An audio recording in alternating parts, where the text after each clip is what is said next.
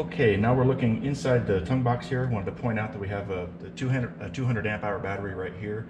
Another option is a 100 amp hour battery. We have a master disconnect switch here. This turns off all the power from the battery to the 12 volt fuses and the inverter as well. All your fuses are here that would power your radio, your interior and exterior lights, all the charging docks that are in the pin drop, as well as your fridge and any other accessories that you might have. This here is the inverter. They all come standard with this inverter. It's a 1000 watt inverter.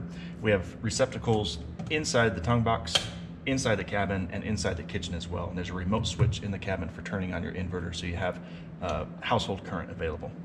This unit here has an air compressor mounted right here, and this is a chuck for your air.